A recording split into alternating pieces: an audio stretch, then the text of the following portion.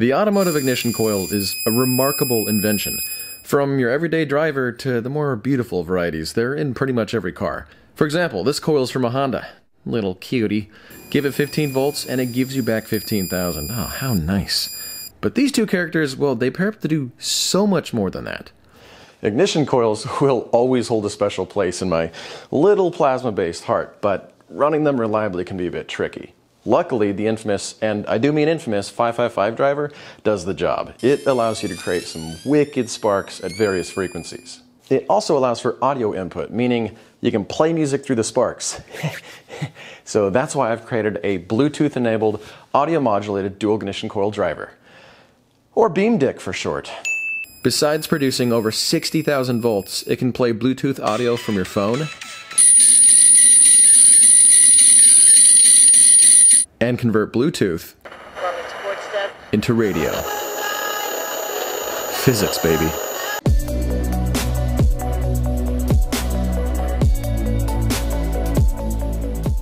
This video is proudly sponsored by Truebill. The heart of this entire build is this 555 driver circuit.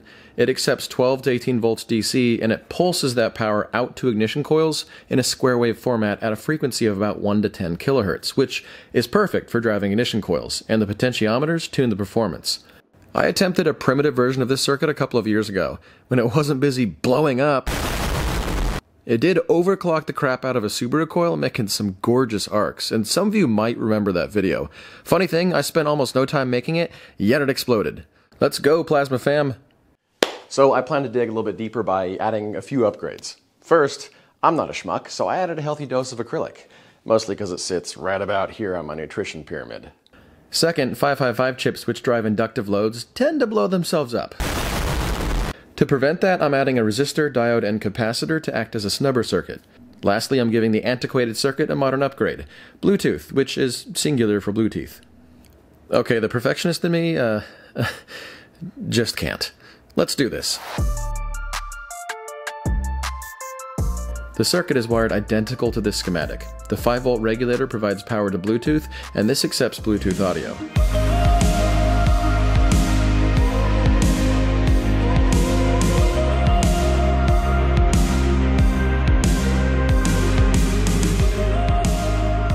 Capping it off, I added banana plugs for the input and the frequency modulated output. The board and the circuit could be more compact, but I actually need it to be a specific length, which it'll make more sense when I talk about the Bluetooth edition later. And the operation's pretty simple. The 555 chip sends an adjustable square wave signal to this transistor, turning the power on and off to the ignition coils. That's it. As I do, I went shopping at my favorite place, Plasma Plastics, in search of my next sacrifice to the acrylic gods. Oh, hello there.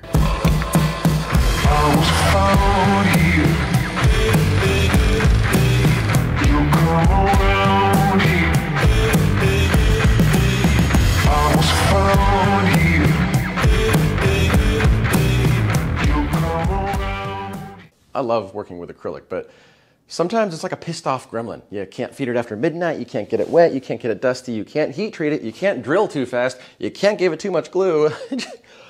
I had to rebuild that stand multiple times. I spent way too long building the world's simplest stand right now. What's up? What are you up to tonight? Just some acrylic work. Dude, you've been doing that for a while. What's going on? But here's the final form. Circuit board can be raised if needed, and the potentiometers will be mounted on the front. So this is the part I've always wondered about. You know, exactly how hard is it to integrate a Bluetooth board? Well, after a bit of searching, I found it's really not that hard. You can buy Bluetooth receivers that have standard audio jacks, and I looked for the most compact package, and found a great option. It had solid P factor, plasma factor. I lifted the circuit further and it slid right into the base. Perfect fit, honestly. This left very little room for the power and audio wires, which, hey, was a fun challenge to overcome. The Bluetooth required 5 volts, so I spliced the power cord into a 5-volt regulator and spliced the audio cable into pin 5 of the IC chip. In the end, it turned out great. All in one, totally compact, single and ready to mingle. I found this beauty of an ignition coil at a junkyard about a decade ago, and I plan to build a dual coil power source. So I need to find a twin. That meant taking a drive to my local wrecking yard in weather that, well, I live in Seattle. But if you know where to look, places like this are full of treasure. Welcome to Seattle. We call this Seattle sunshine. After a bit of searching, I was directed to a pile of alternators and ignition coils, and there were literally thousands of them, so I kind of just went on autopilot, spaced out, and dreamed of you guys subscribing. Then this happened. Does this truck need to go up, or what are we waiting for? The exact one that I needed, sitting in the rain for God knows how long.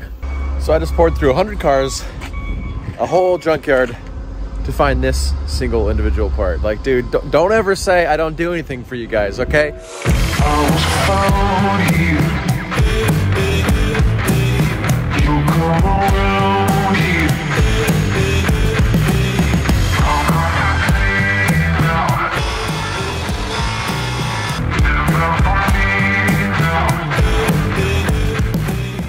Now, ignition coils often only have 3 terminals: a positive in, a negative in, and a high voltage out. The secondary coil is connected to the primary, so the low voltage ground is also the high voltage ground. However, I wired these dual coils in what's called anti-parallel configuration. Power is provided to both coils at the same time, but one is connected backwards. Doing so provides double the voltage out with pretty minimal wiring. It's a solid setup. The circuit pulls a fair amount of current, and driving dual ignition coils, ooh, does it make some juicy, juicy arcs. This, hands down, is my favorite project that I've ever done for the channel, and you're going to see why.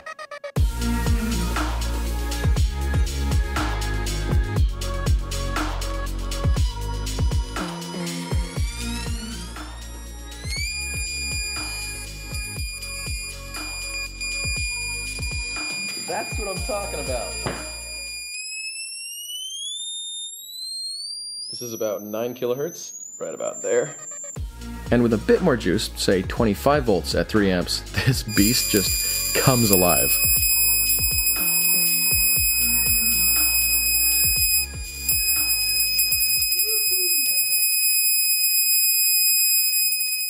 With it working, I want to know, can I feed it an audio signal from Bluetooth, and what is that going to sound like?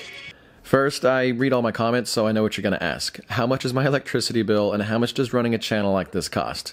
Well, Truebill can help me answer that. Truebill is an all-in-one personal finance app which basically helps you save money by categorizing all of your expenses. It allows you to manage subscriptions, lower bills, monitor your credit score, build savings, and pretty much just understand where every single penny is going, which apparently mine all goes to Home Depot. They reached out to me a couple of months ago. Gotta say, I love the product so far because it helped me to realize that, guess what, I had a couple of subscriptions that I wasn't using that were just burning money. So the app helped me cancel those with just the push of a button.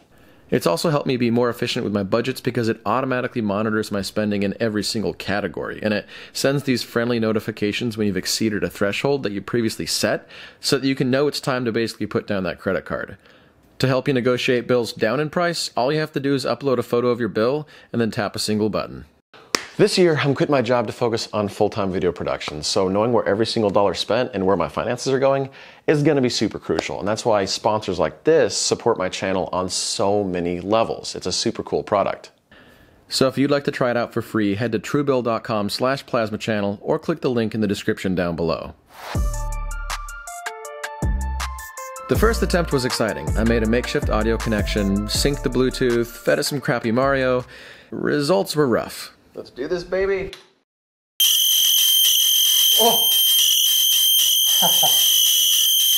God, that sucks.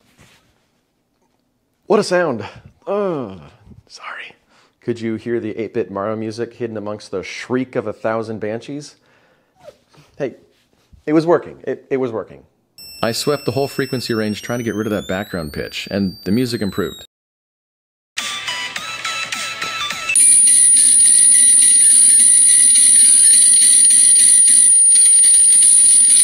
I quickly realized that background pitch was there to stay, regardless of what master pitch you set the circuit to, but it did provide the highest audio quality at the higher frequencies that the circuit could provide, which makes sense, because higher frequencies means more sparks per second, therefore finer audio detail.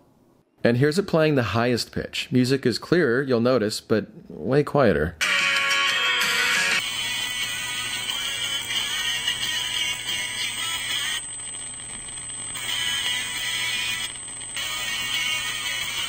actually hear the music that time. Are you filming? No. Glare! So the reason it's quieter is because ignition coils are not designed to be ran at high frequencies. Up at this higher frequency range, their iron cores heat up from eddy currents, which basically wastes energy.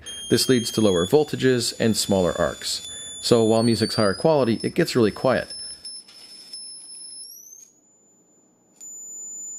This is the reason why flybacks are usually used for audio modulating sparks. Their ferrite cores are less lossy and can handle super high frequencies above our audible range. So music through flyback transformers tends to be clearer, and you won't hear that annoying background pitch when playing music. That's probably why most people don't try to audio modulate ignition coils. But I kind of have a steamy love affair with these little guys, so hey, tonight is for everybody. There's something I really want to try with this.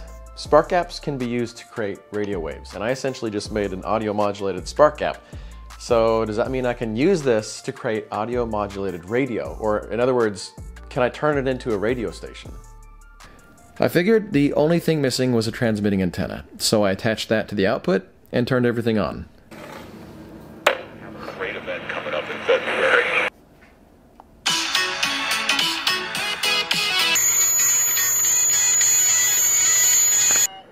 Most